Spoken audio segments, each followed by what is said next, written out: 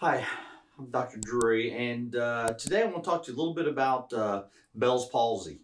So, what is Bell's palsy? Well, Bell's palsy is basically a paralysis of the face. Often one side over the other side. Rarely it's on both sides, but what happens is whole side of the face becomes paralyzed. Basically, the skin starts to droop, the eyelid can droop, you lose sensation of the face. Typically, it's seen as one side of the face doesn't move, so when you talk, maybe this side talks and this side doesn't really move so much. Now, medical approach has not been very successful. There aren't any drugs, there aren't any surgeries that really have anything to do with that. Usually when you go to the doctor, they say, well, you know, just give it some time and there's a certain chance that this will go away on its own. Sometimes it does, sometimes it doesn't.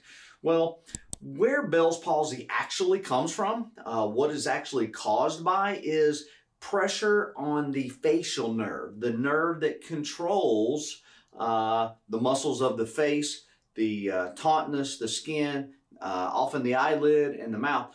And so what happens is, if you have one of the bones in the top of the neck, specifically one of the atlas or the axis, the top two bones where the brainstem come out, if a bone gets even a little bit out of position there, it can actually interfere with the messages from the brain going to that nerve that comes out of the brainstem up into the face, so that the nerve doesn't get the full message from the brain, so this part of the face loses its ability to control those muscles in the face. So it's like stepping on a garden hose, but the stepping is up here at the brainstem level, particularly at the level of that facial nerve. So the result is you have a lack of messages being sent to the face, so the muscles get lax and they start to droop and you start to lose the sensation of the face. So now the brain, the brainstem, the spinal cord do not have any pain perception.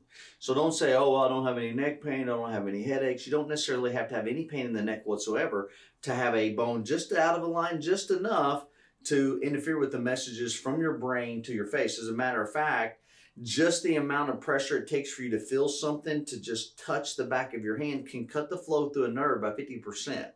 Okay, so we're not talking about major, serious trauma type injury to the neck. It could have been something very slight. Could have even slept wrong and woke up in the morning and all of a sudden your face was numb, okay?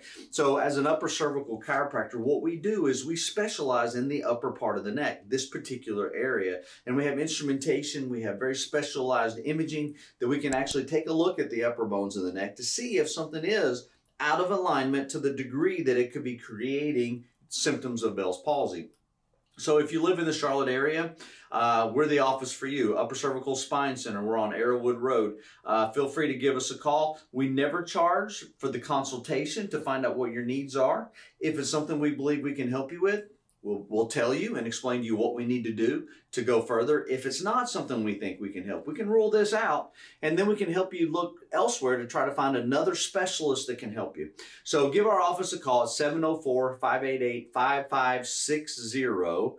If you don't live in the Charlotte area, do yourself a favor. Google Upper Cervical Chiropractor near me. And if you can't find someone, call our office. We'll do our best to try to find the doctor closest to you to try to help you with your Bell's palsy, whatever your upper cervical problem may be. Okay, we look forward to meeting you. I hope you have a great day. I hope this gives you a little clarity on Bell's palsy. For every effect in the universe, there is a cause. So let's get to the cause and let's get it corrected. Have a great day.